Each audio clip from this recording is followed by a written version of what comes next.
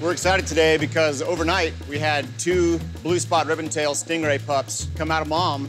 This species is beautiful and very uncommon, so it's really, really exciting for us to have the opportunity to raise 2 pups that were born right here at Georgia Aquarium. Mom's doing great. She seems to be perfectly healthy after giving birth, so we're happy with what we see. The plan for the new pups is to move them from this lagoon to a holding habitat downstairs.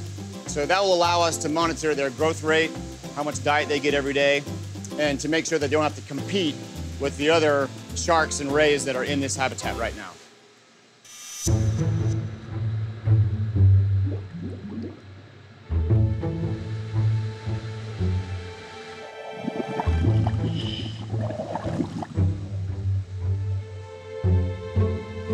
Got any eyes on them, Carolyn? Not yet.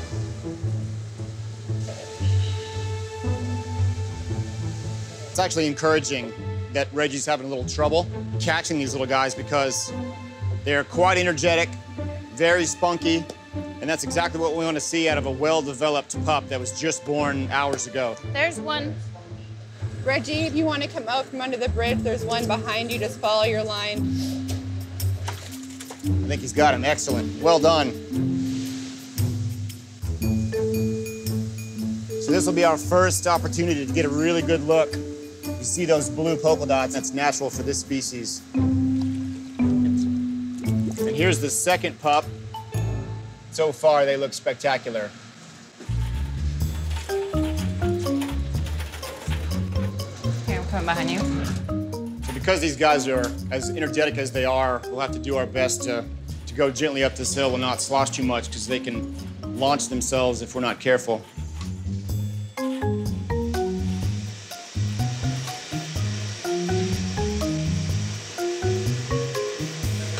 Right. I think we're about ready to move them. Brilliant. This is their nursery, so we can monitor them over the next few months to make sure that they're eating on time, making sure their growth rate is perfect. We're really, really excited about having these new members of the family. So we'll just be watching behavior and feeding drive, and those are going to be the 2 most important benchmarks.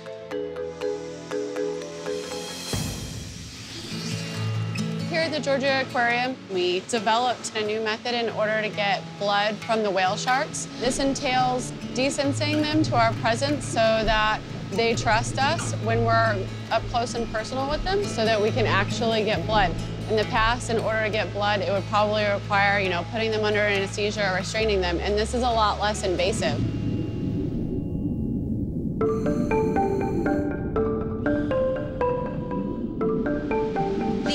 Divers just went down, so they're gonna find Yushan and somebody will be bottle feeding him some shrimp and some krill to get him to the back of the exhibit, and the other 2 divers will be working on collecting blood. We're looking into if there's inflammation that he has, if there's infection that he has. These animals, they don't tell us what's wrong. They can't say, my tummy's upset or something like that. So there's not a lot of research done on sharks that say, yeah, this is specifically going on. But we want to know why. He's doing some tight circles. Leah's coming up.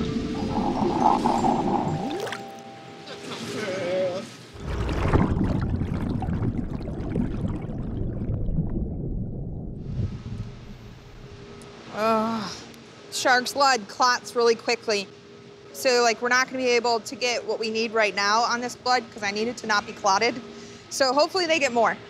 That's what we're hoping right now.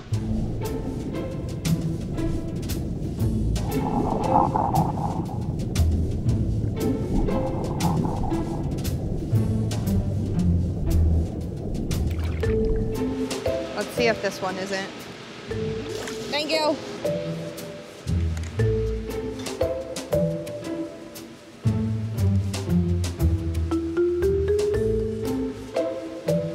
Yay.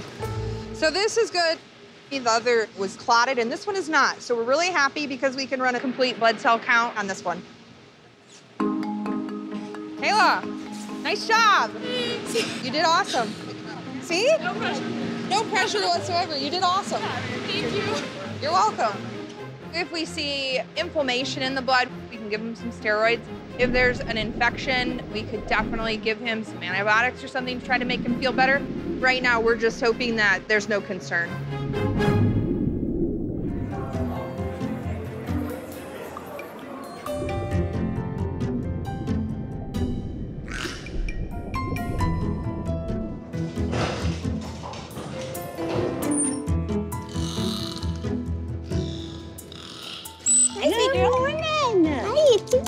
How you guys doing?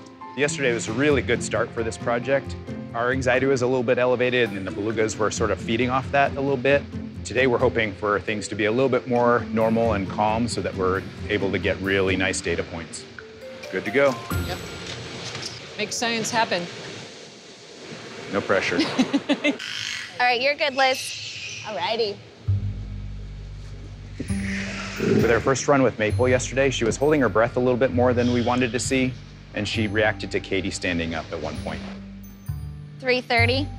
So this time I'm communicating via text with Katie so we can eliminate any distractions.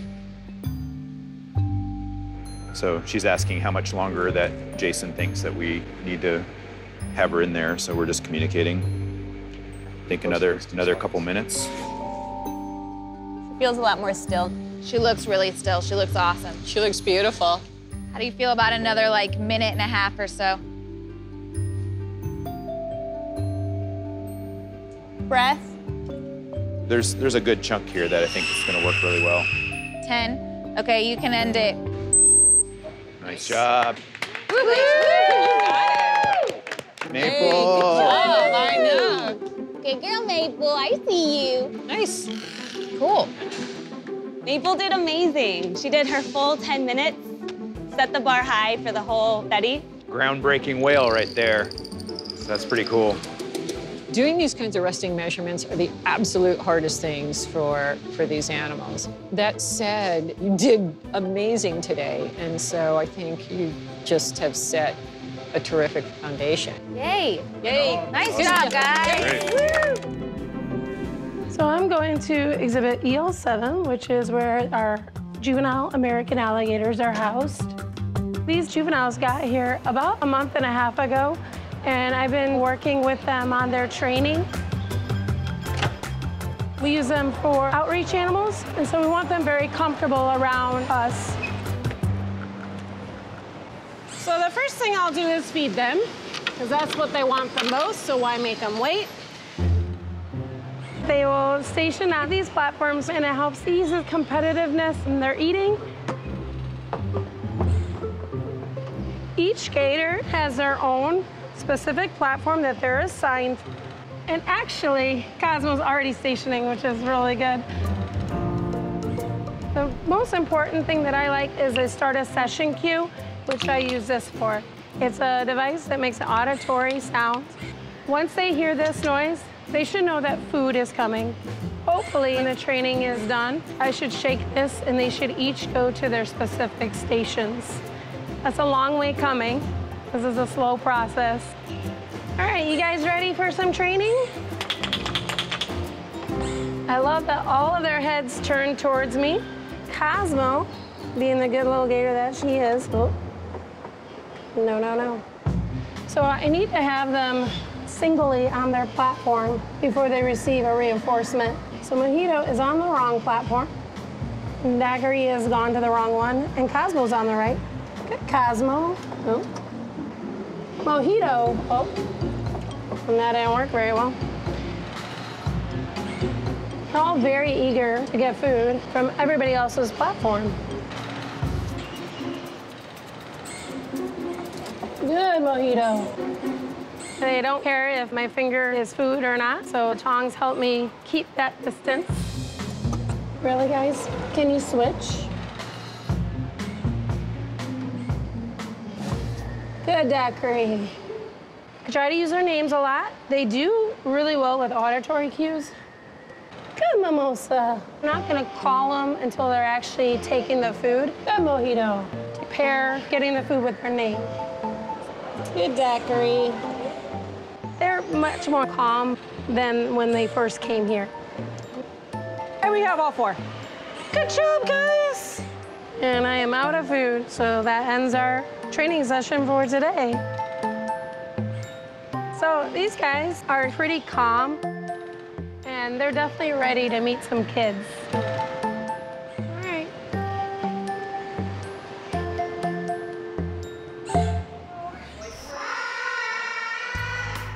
They're gonna love this. I'm like so excited. I've been looking forward to this since I've started working with these birds. It's been really cool to see them kind of go from that mid-winter plumage to the beautiful colors we have now, and now I get to see them in the next stage of their annual behavior. All right, guys. Oh, I see some interest. All right. What do you guys think? Is this exciting stuff? I believe we've just sounded the alarm. But see, it's innate for these guys to see that nesting material and immediately show interest in carrying it around. And there we go. Reef just went right into her burrow. And Clyde is a man on a mission. He is so ready to build that nest. And he'll probably start making his way on up to his penthouse up here, to his nesting box in a minute. So there goes Bonnie, and he'll follow suit. Oh, it makes me so happy. All right, guys, good luck. Make some beautiful nests, okay? I am going to take that as okay.